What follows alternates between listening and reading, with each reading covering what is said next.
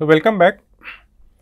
We have been looking at this family of description logics, and we have seen how to define new concepts from old, if you want to see that, or new roles from old. So, you start off with a set of primitive concepts and a set of primitive roles, and then you can define new complex or compound concepts or roles essentially.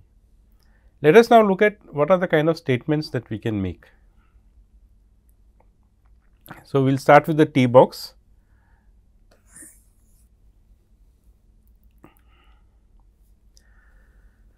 There are essentially 4 statements that you can make.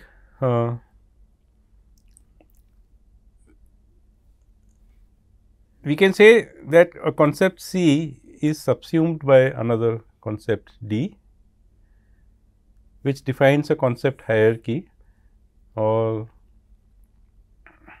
a taxonomy. So, we have been talking about the natural world taxonomy quite often. So, a goat is a mammal is an animal is a living creature, and so on. So, each of them is a concept essentially, and they are sub concepts of other concepts. We can talk about concept equivalents, these are like synonyms. We can talk about primitive concepts which have this subsumption relationship with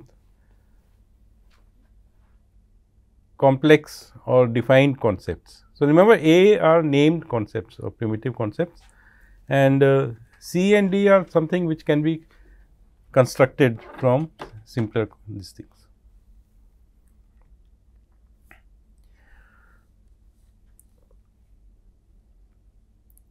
So, the most important one is C is a subclass of D, or as we have said here, D subsumes C essentially.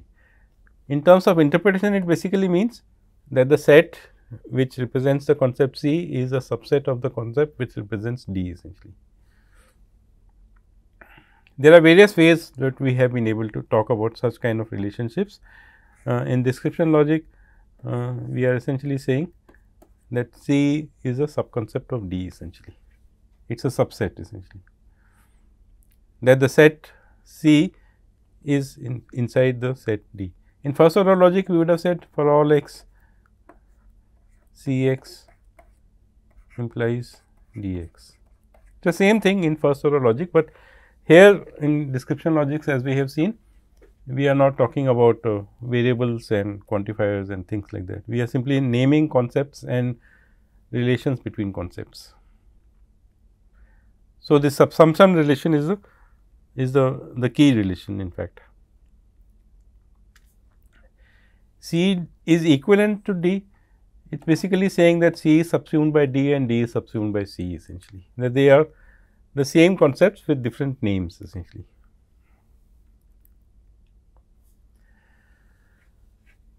We can define a primitive concept and give it a name and say it is a subset of this concept C essentially. As we will see, we can use it to define this thing, but we cannot use it in reasoning very easily.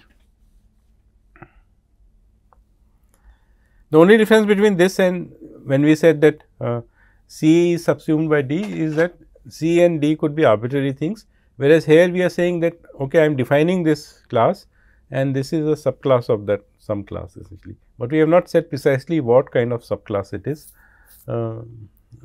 but it is a subclass, that is all we know. If we say equivalent, then of course, we are giving a name to a concept that we have defined. We could have defined C using whatever complex expression, and then we are saying we will call this a new concept. So, for example, aunt essentially.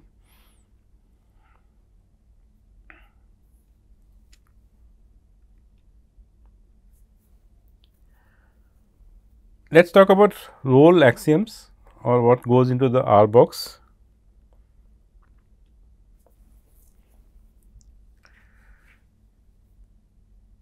There are 3 things here, that R1 is subsumed by R2, R1 is equivalent to R2, or a role chain is subsumed by some complex by some role R essentially. So, as we said, this simply says that R1 is subsumed by R2 or R2 subsumes R1. So, R2 could for example, be the let us say sibling relation, and R1 could be the brother relation essentially. So, if let us say we have this set of people and this arrow points to the fact that there is a brother relation between them. So, A has two brothers, let us call this A, and B has one brother. So, that is a relation essentially.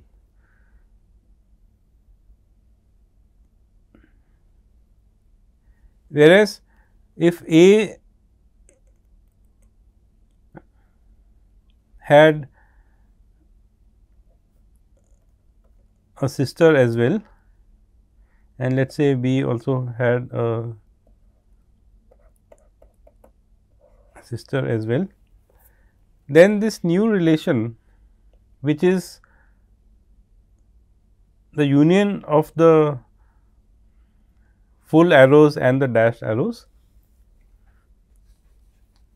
subsumes the brother. So, basically sibling relation which says that either this kind of arrow or this kind of arrow, then that obviously is a superset of the brother relation essentially.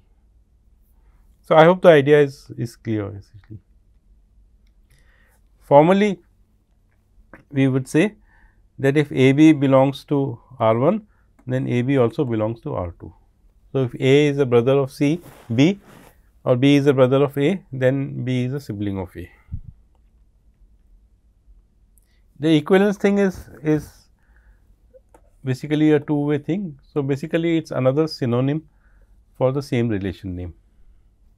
If A B belongs to R 1, then it is equivalent to saying that A B belongs to R 2. We can say that a role chain is a subrole of R, which is here essentially. So, R could be another relation that we have defined essentially.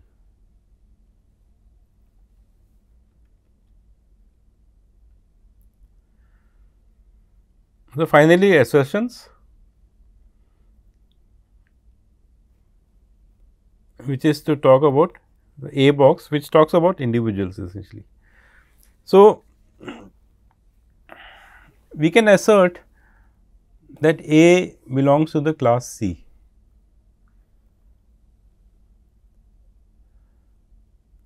That A is a C, for example, or object A is a member of the concept C. If that is not true, once we assert that, if it is not true, that it induces new role fillers essentially. So, if we say for example, A is an aunt, and in our knowledge base that is not, it is not clear that A is an aunt. So, essentially this will induce the fact, it says that A belongs to the set who have siblings. A, for example, A belongs to the set who are female and who have siblings who have children or who have at least one child. Then if we simply assert that A is an aunt, then this will automatically be added to that essentially. Likewise, we can assert that there is a relation between A and B, that A is the aunt of B, for example. If it is not already clear from the database, from the knowledge base, then we would add those appropriate relations and restrictions.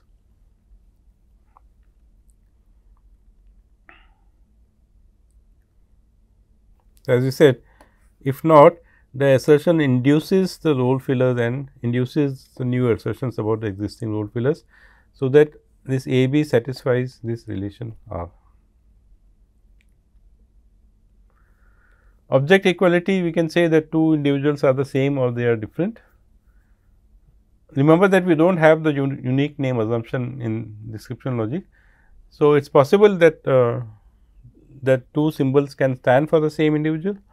It's but we can state that they stand for the same individual. We can also state that they do not stand for the same individual. So, A is not the same as B essentially.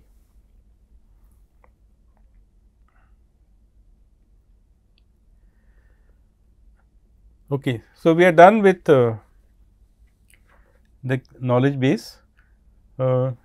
Next, we will look at some languages, which are some of the languages that we mentioned, which and we will see what they allow us to see essentially. So, we will do that in the next session.